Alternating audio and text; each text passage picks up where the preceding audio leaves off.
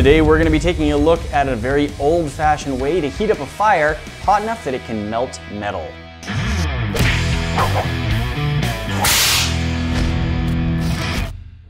I'm here again with my friend Joseph, and we've got some leather and some other supplies, and Joseph is going to teach us how to make a bellows that can heat up a fire hot enough to melt metal. Is that right? Yes. Very cool. Yes, and this is for an upcoming project where we're actually going to try making iron from scratch, just like the Vikings did. But one of the key points for that is you need to get a fire just unbelievably hot to do that, right? Yes. Well, less hot than you'd think, because when you make iron, you actually never melt it. Melting iron, like, that was invented way, way, way after we had, swords and stuff.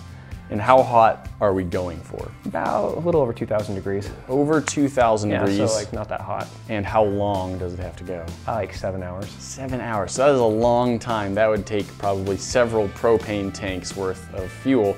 But we're not gonna use propane, we're gonna be using charcoal. Yes, and cheeseburgers to power the human-powered bellows. Or maybe not cheeseburgers. Here's the basic idea. We've got a bunch of leather and we're going to cut and sew that into a shape that lets us control the flow of air heating up a fire. So let's look at some of those supplies we've got. First off, a Russian olive tree branch. And the thing that's important about this one is it's got nasty spikes on it all over the place. What? It's a fairly durable, rigid spike and it's quite sharp. And this is one of the tools we're going to be trying to use to poke holes in the leather. So we're going to give a try and see how it goes, trying to make holes with this to sew it together. I mean, we're thinking primitive here, so no sewing needles, that would be cheating. We might cheat. Just a little bit, if this doesn't work so well. We'll try some of the primitive, and then for the sake of speed, we'll probably cheat. Speaking of cheating, these are very nicely round sticks. I did not harvest these off of a tree myself. I harvested these from Walmart.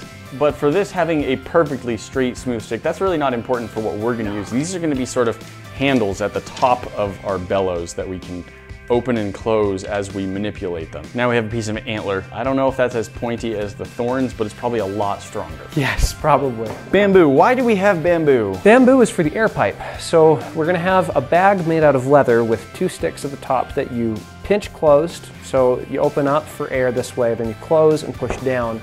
But the air needs somewhere to go out, to go to the fire, and that's what this is for. So this is what we use to direct the air just where we want it. Now bamboo will burn. What's the strategy for preventing that? We'll coat the tip in clay. And then of course we have leather. This is quite a bit of leather, and again, we cheated. We did not tan the leather ourselves. So we have quite a big sheet of really nice, tough leather. This is actually more industrial than it needs to be. This is pretty thick, pretty high quality tanned hide, and this is really a lot nicer than we need. But if it's super robust, then that means we can use it for a long time. Yeah. This is artificial sinew. In the old days, they would take tendons from a dead animal, but like the cow, we didn't want to do that. So this is a replicated stuff made of just some very fine fibers and coated with wax. We'll probably use this for most of the sewing. So what's going to be our first step? First step, we need to measure out exactly what we want the bellows to look like, and that's going to be dependent on how much leather we have. We're going to do 4 side panels and 2 bottom panels. The goal is to make 2 bellows. Yes. And I think that's because that way, as you're pumping air, you can always have one pushing air in while the other one is refilling. Yes, and it does 2 things. It regulates the airflow, and it also prevents the air from, the bellows from sucking air in from the fire, which would burn it and cause problems. All right, we're gonna use this very authentic, primitive technology chalk marker. So let's make 4 rectangles. 4 rectangles. As the sides, and you were saying we want them about 1 cubit long and not quite a cubit tall. Cubit, if you don't know, is the distance from your elbow to the tips of your fingers. I don't know the exact scale, but of course, as you get taller, your arms also get a little bit longer. So let's, instead of the full cubit, let's just take it down by a few inches, maybe. Maybe top of the first knuckles. Very precise caveman style measuring here.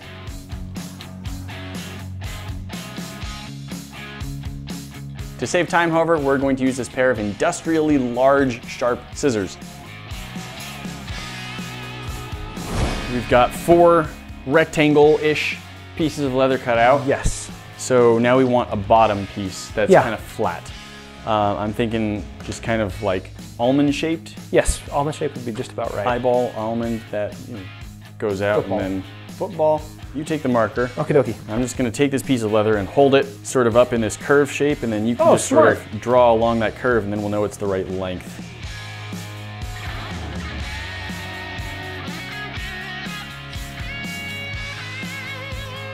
So we've got a bunch of pieces. We now need to sew them together.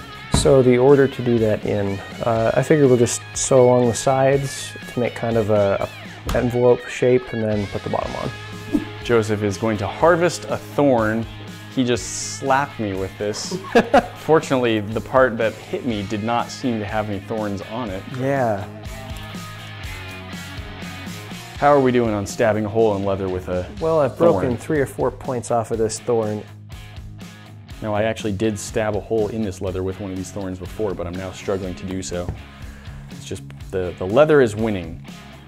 There are lots of primitive ways of making needles that can even get through leather. There are other types of natural thorn that are harder, that are sharper. We've got a piece of antler that we can get through. It's very wide very quickly though. So in the rich tradition of cheating, we've also got some metal needles, which even have eye holes in them to stab right through the leather.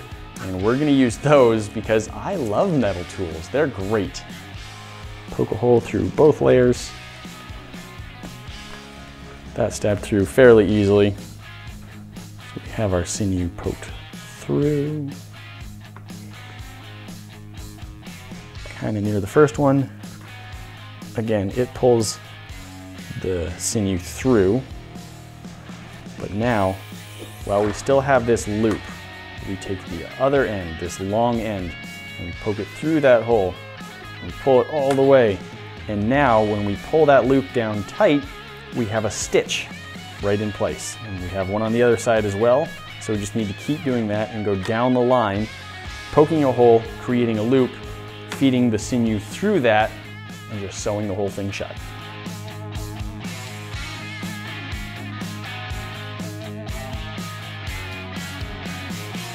Okay, on my second side, I am going to leave a gap, just a couple inches, so that we can either just tie the pipe right onto that or add our little pipe sleeve.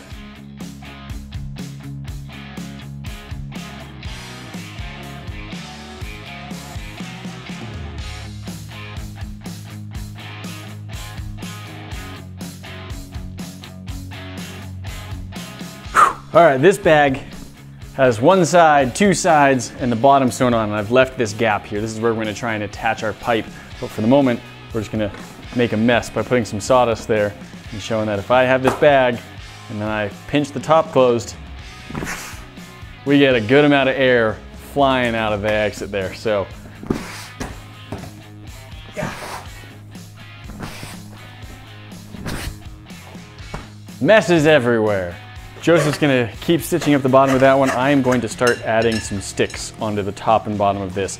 And we're just gonna make it so they fit pretty nicely in there and just have a few stitches. We don't need to stitch all the way along. I'll probably have 3 to 5 bind points, whatever seems like it's necessary to really hold it in place. Open it, pulls in air from the top, close it, pushes air out the bottom.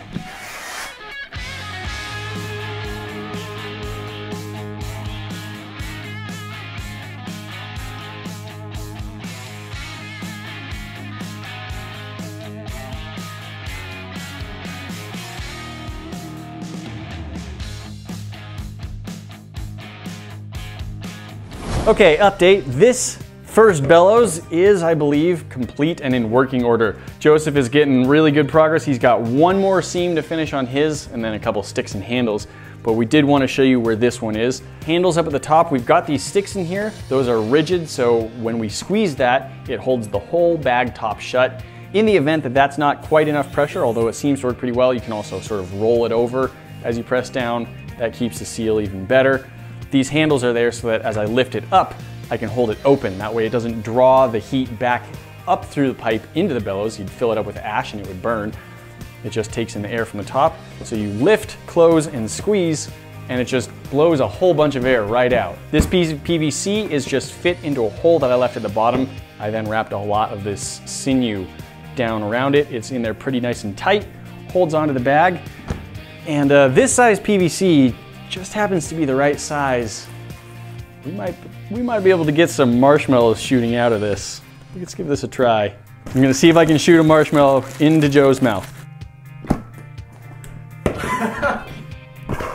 Oh, that was in your, ah! Slow motion replay.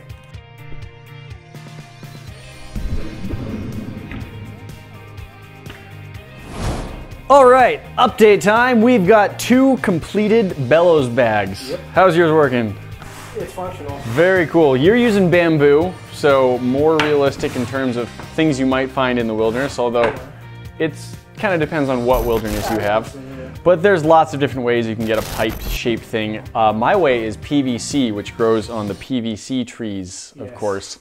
Very cool. So now I think the next step is to test these out with actual fire. I think that's the next thing. And we are going to be doing an iron smelt. We're going to be taking the iron ore, running through the furnace and trying to extract the iron out of that ore. And these are what we're going to use to keep that fire hot enough for hours and hours on end.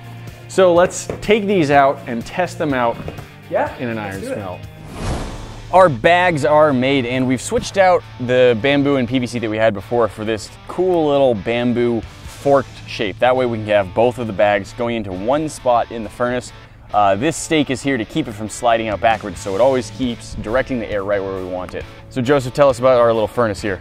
So this furnace is called a bloomery stack furnace, and the purpose of it is to transform rock into metal.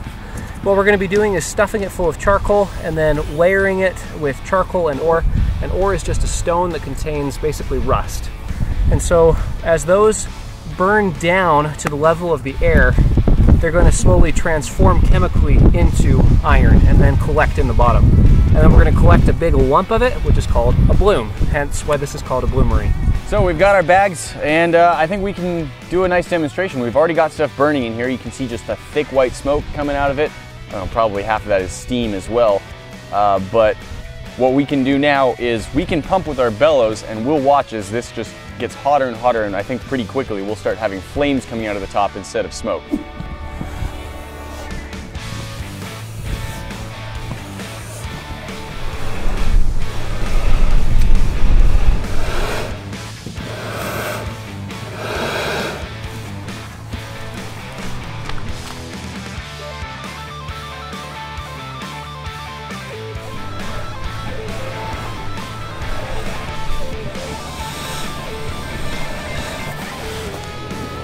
Look at that, blazing flames coming out of the top.